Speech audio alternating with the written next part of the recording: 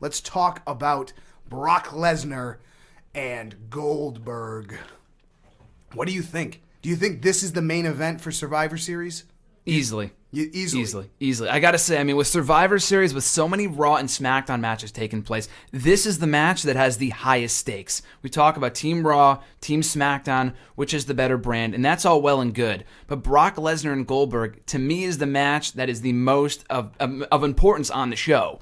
With Goldberg saying, I'm back for one more match, I'm doing this for my family. Lesnar says, I don't give a crap about your kids, I don't give a crap about your wife, I'm here to make money, and to avenge that loss from 12 years ago, from a dozen years ago at WrestleMania 20. It's a simple story, and it works. Week in and week out, they have done an excellent job of getting me hyped up for this match. And that final face-off on Monday, in my opinion, could not have gone off better. Well, let's talk a little bit about the reality of this fantasy warfare come to reality. But the reality is, as you just pointed out, that Goldberg has not really been in a competitive ring scenario since that match with Brock Lesnar 12 years ago. And before that, that wasn't even the height of Bill Goldberg. Before that, another 10 years before that is when Goldberg really made his first big splash in pro wrestling.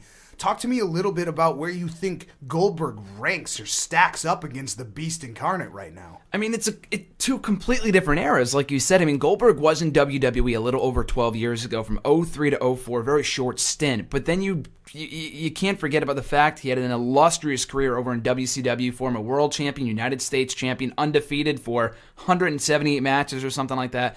But Brock Lesnar, look at the reality of this. Goldberg was great then. Is he great now? We'll find out on Sunday. But we know for a fact that Brock Lesnar is great right now. The last time we saw him in the ring, he was beating up a Randy Orton in his prime, a 35, 36-year-old guy, in a matter of 8 minutes, beating him to a literal bloody pulp at SummerSlam. Brock Lesnar has been an unstoppable force for well over 3.5 years. Goldberg, we're going to find out how he fares on Sunday. I mean, height-wise, I think that they match up. Goldberg matches up with Brock Lesnar better than anyone we've seen since The Undertaker.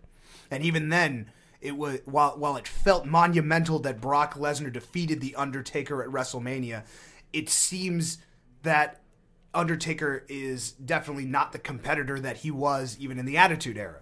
So, not to take anything away from the dead man here, but I don't think we've seen Brock Lesnar go up against a competitor that has the size and strength of Bill Goldberg. But at the same time, Bill Goldberg certainly doesn't have the endurance of a full-time pro wrestler right now. So for me, it's hard for me to imagine that the same thing that happened to Randy Orton will not happen to Goldberg.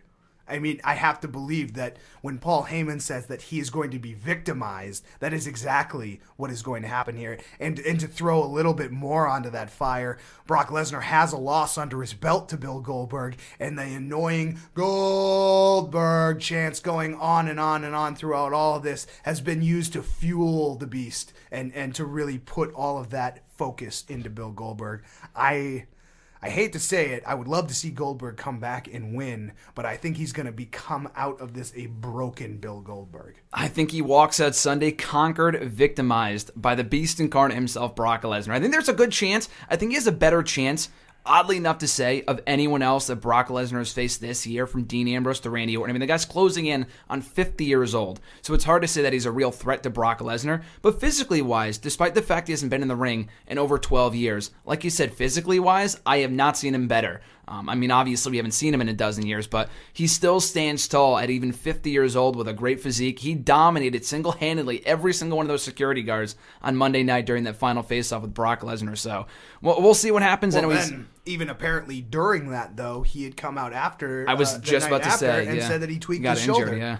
You know, and whether that's an injury or just, the dust, shaking off the dust or whatever, Yep. You're still not in that prime shape that you expect your body to reflexively react to these scenarios with. Yep. So are we going to see Goldberg potentially injure himself in the process of doing all of this? And how is that going to play a factor into the fact that we have the Beast coming with full vicious force towards Goldberg?